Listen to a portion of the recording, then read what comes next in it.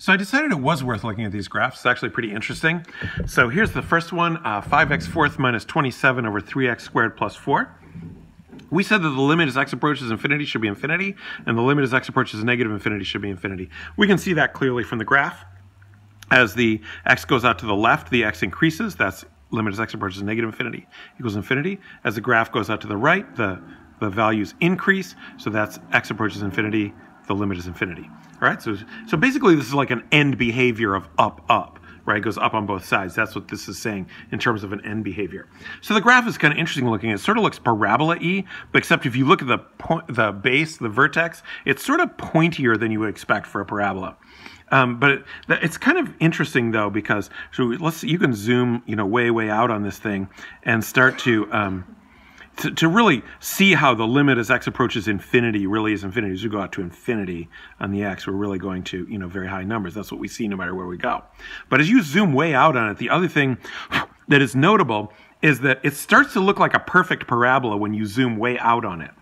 And that's actually meaningful, because if you think of the x going to infinity, as the x becomes a really large number, the 5x fourth over 3x squared dominates the expression. The negative 27 and the plus 4 start to become negligible terms. So what you end up with is I could reduce the x fourth over the x squared and get just x squared and have 5/3 x squared. This looks like the graph of 5/3 x squared.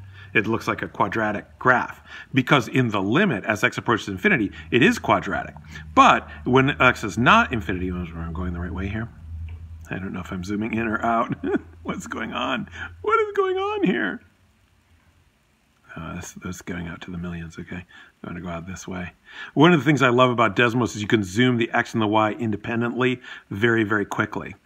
So that's really nice about this program.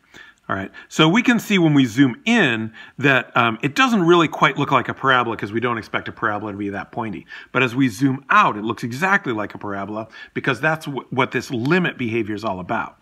All right, so now the next one, we see 3x squared over 2x plus 7.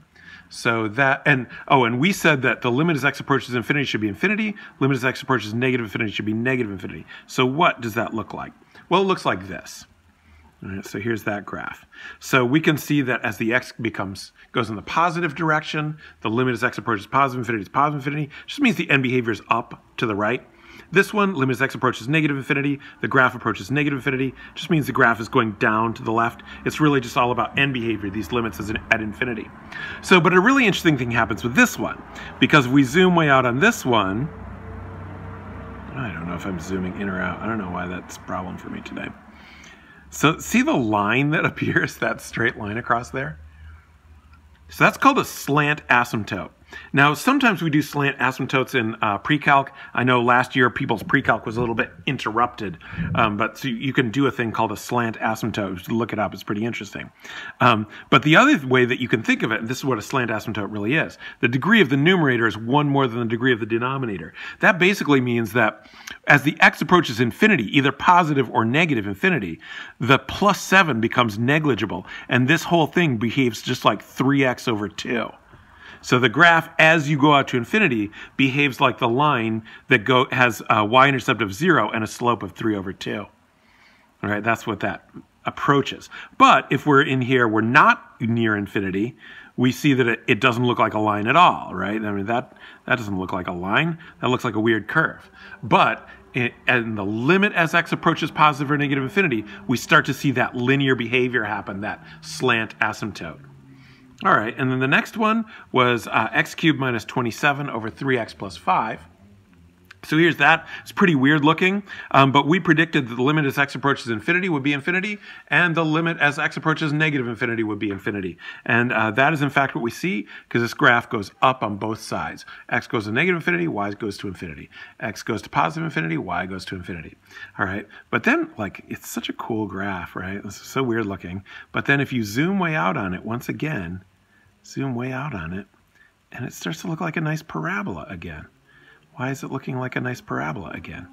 Because if you look at the leading terms, which are going to dominate for large values of x cubed over x is going to be x squared. So this is the parabola 1/3 x squared.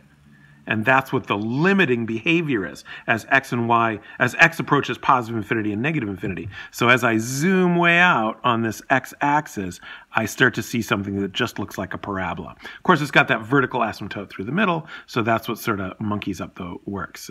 Nothing against monkeys. I like monkeys, but they do make my graphs hard to see.